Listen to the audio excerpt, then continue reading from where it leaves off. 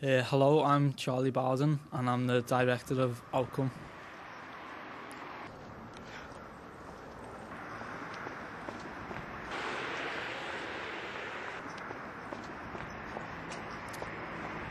We had real trouble filming this scene because it's hard to film someone missing a bus without actually standing there and waiting for a bus. So it was in the editing that we had to sort of make it look like there was a bus actually there when she was running past.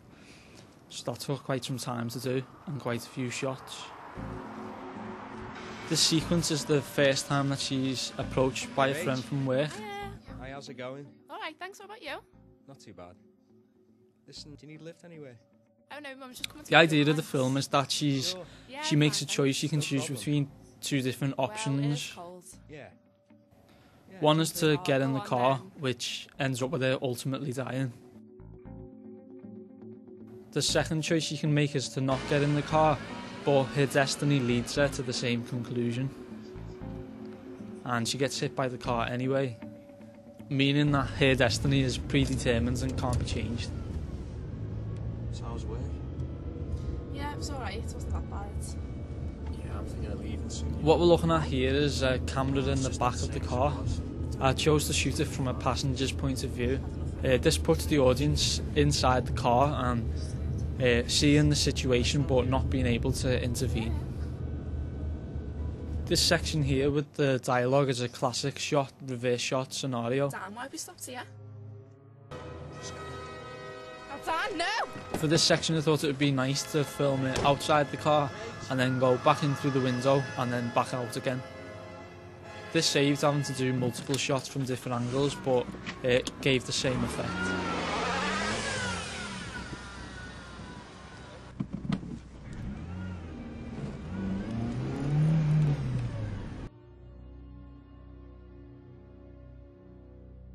Okay, so here we are at the second scenario.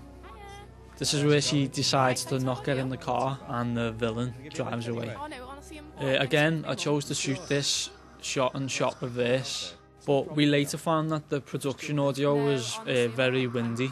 So the actors came back and we re-recorded the voices and synced it up with the footage. Thank you anyway, but You sure?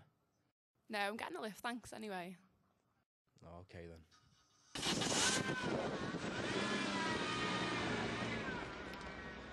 We wanted this section to be really slow because we felt that the viewer was sort of anticipating what was going to happen, but we sort of was holding them back from the final scene, sort of.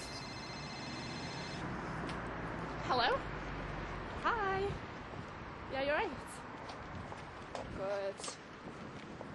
I'm just walking through the park now. Yeah. Well, it shouldn't be too long. I'll be at yours soon. Because I didn't really have a lot of time to play with the dialogue, I used like close-up shots to tell the story through emotional responses. Some examples which are seen in some French New Wave, which I looked at a couple of years No, ago. it's alright. No, I'll just cross over the hill because it'll be quicker.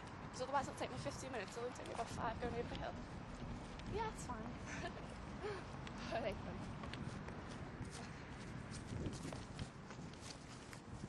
At this point, we cut back to the original scenario just to remind the audience, as the girl sees it herself from the top of the hill.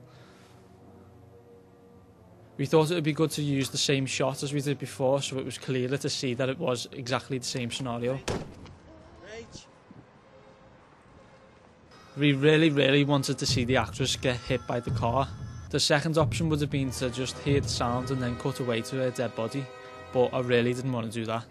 So instead, we filmed that shot about 4 times, each with the different elements, so one with the actress, one with the car, and one with the actress falling on a chair.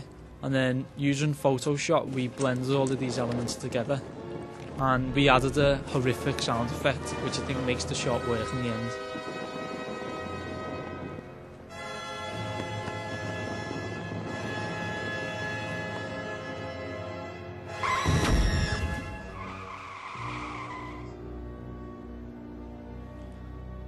So overall, I think it's quite a simple story, but the camera work and the editing make it flow quite coherently.